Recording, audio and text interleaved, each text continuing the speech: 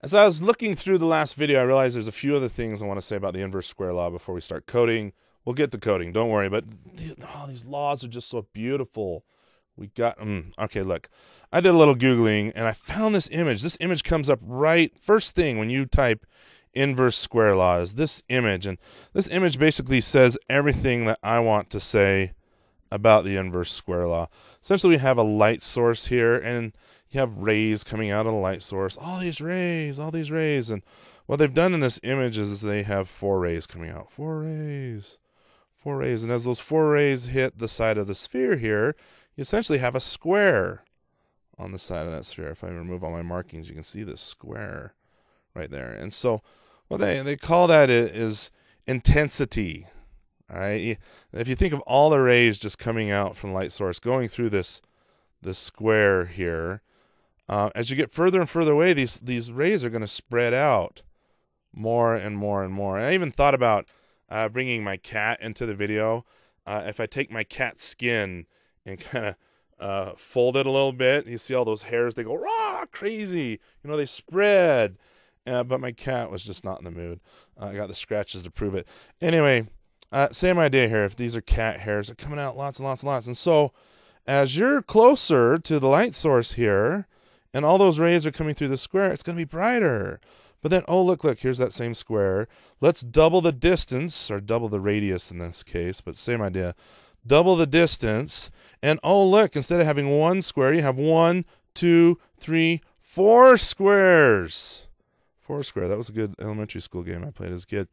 Anyway, so we went out 2, but the fall off here, the same amount of energy coming out of this square is the same amount of energy coming out of 4 squares.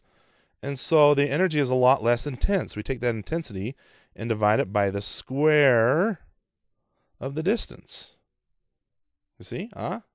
See where this inverse square law comes from? And then, oh, look. We're going to go out 3 units here. Now we have 9 squares. Same amount of energy, but they're hitting, it's just not as intense. Okay, they're more spread out.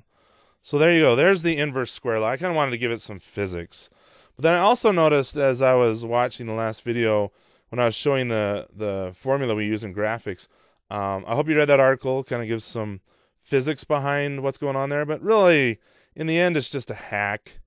Because we love hacking in graphics, and we like to add knobs and controllers. And that's what those constants are about. But let's go back to this graphing calculator. Don't blink. I'm going to put that formula up here again. And here you go. Here's the formula again. But I'm just gonna do the inverse square law. Pure inverse square. Again, if I can type it. And as I was watching me talk in the last video about this formula, something hit me. The max our hardware will provide is 1. All right, this is 1. In fact, I can even graph 1. Let's graph 1. Give me another one. Y equals 1. Oh, that's oops, y equals 1. All right, the max our hardware will provide is 1. So what happens in this case when our distance is less than 1? What happens? Well, we basically tell the hardware, I want a lot of light. All right, we have a vertical asymptote, and that actually reminds me of something I'm going to talk about in the surgeon level playlist about asymptotes. That video's coming up soon. But we have a vertical asymptote where this function is going to approach this asymptote, but we'll never touch it. And then once you divide by 0, then everything explodes. But I had a friend once tell me, well, dividing by 0, how many times does 0 go into 1? Well, 0 goes into 1 infinite number of times. You can just keep chucking it in. But then some of my hardcore mathematician friends are like, no, you can't think of it that way. And I'm like, but I like thinking of it that way because it looks like everything's going to infinity here. Anyway, I'm not going to debate that here. We're not worried about that. I want to write some graphics. From here, 0 on the horizontal here. This is distance, okay? From 0 to 1 right here, we're basically saying max out the light. Yeah, we're going to tell the hardware, give me all this light. But the hardware's like, look, I can only turn it all the way up. You asked me to go higher, that's fine. I'll just leave it at 1. Okay, so it's like we're physically clamped by the hardware when we say hardware, give me more than 1, and our light will saturate. So if you want like this hardcore saturated thing, and then, oh, now we have some fall off, If you think, oh, we're going to have a big bright spot here. If we have R, G, and B all be maxed out, we're going to have a big bright white spot. And then at a very sharp point here, we're going to fall off.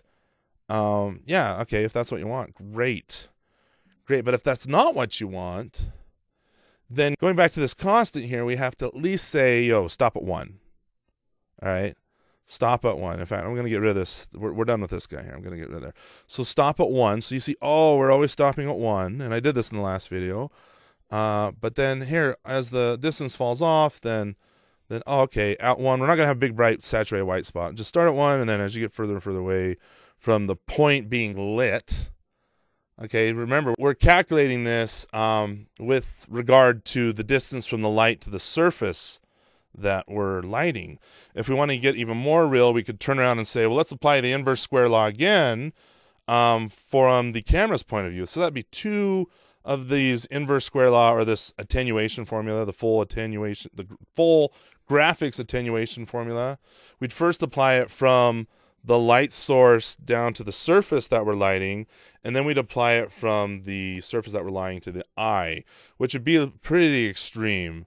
And I'm not sure if I've ever seen that done professionally. I think all I've seen professionally is, hey, let's just attenuate the light from the light source to the surface, then we'll pretend like the viewer's just right there, even though the viewer could be far away.